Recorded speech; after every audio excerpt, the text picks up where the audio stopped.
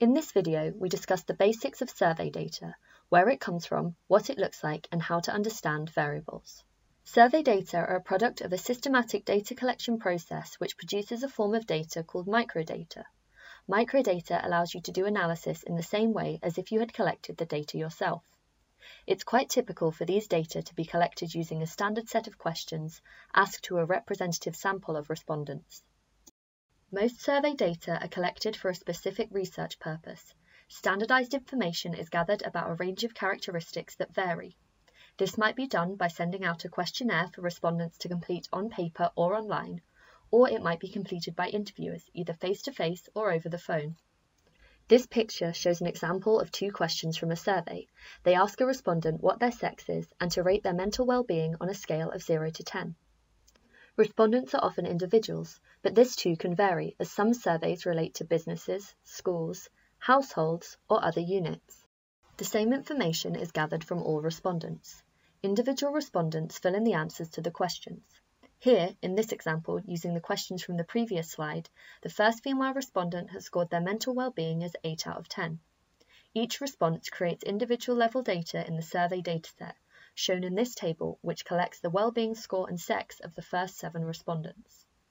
Respondents' information is stored as cases in the dataset, which can be used to produce statistical summaries. We're now going to look at some examples of surveys. The first example we are going to take a closer look at is the British Social Attitude Survey. In all but 2 years since 1983, a British social attitude survey has been carried out to take an annual snapshot of public opinion on a range of key political and social issues. The survey is conducted by an organisation called the National Centre for Social Research, NatCen for short, a large independent social research agency which has a team of methodologists and a large field force of interviewers. Each year, some questions are repeated and some are new to reflect issues of concern at any time point. The survey has a lot of impact in the UK, and it's often reported in the news as a reliable source of information on shifts in public opinion. For example, over the years it has tracked the acceptance of same-sex marriage, attitudes to austerity, and views about Brexit. The 2018 survey, for example, was funded by a number of sponsors including the Economic and Social Research Council, government departments, and research foundations. It was designed to produce information about the opinions of adults aged 18 or over in Great Britain.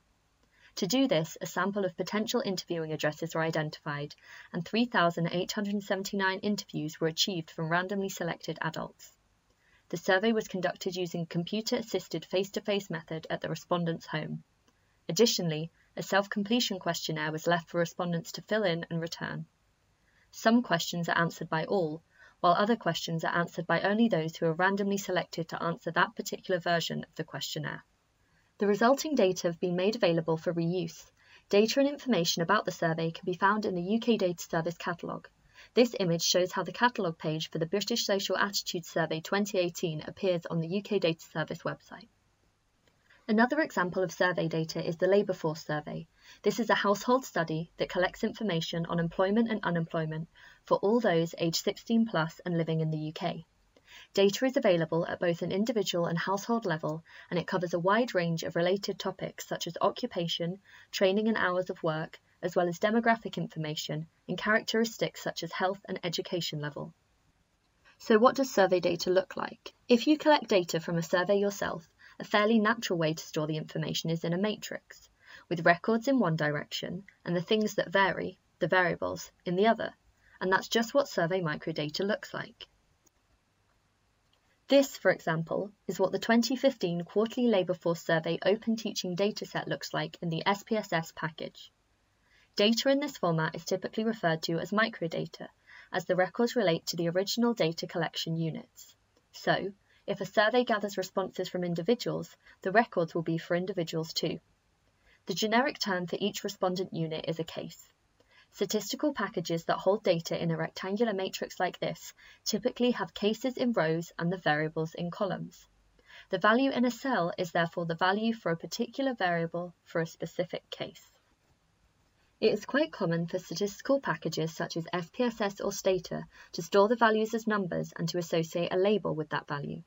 Other packages like R manage this differently. Some values are called missing values. These values are ones where there may be a value recorded, but it represents something we normally omit from analysis, such as did not answer or not applicable. Missing values are handled differently in different datasets and by different software. In this example from SPSS, -9 is used to represent values that are not applicable, as the question was not asked. Now we'll look at understanding variables. Good survey design uses questions that elicit useful responses and enable meaningful comparisons between groups to be made. A well-documented survey will allow you to trace back to the question that was asked to see who was asked the question and how. Some of the responses are stored in their raw form in the dataset and are easy to trace back to the question asked. For example, these images show the full-time part-time work variable as it appears in the data file in SPSS and the information that appears in the questionnaire. It shows the response options, what the variable measures, and who the question applies to and was asked to. Other variables may instead be the result of some sort of calculation or processing after data collection was completed. These are known as derived variables, and documentation held in archives with the data should be able to help you to interpret the meaning of these variables, probably through allowing you to understand how the derived variable in the data relates to the original questions asked. This may be a simple description or a flowchart. In some cases, the code is shared, and this is shown in the example here, where the SPSS syntax for the age band 12 category variable has been included. To summarize, in this video we have described survey microdata, given an example of popular surveys in the UK, noted how the data are stored for use and identified some of their key features.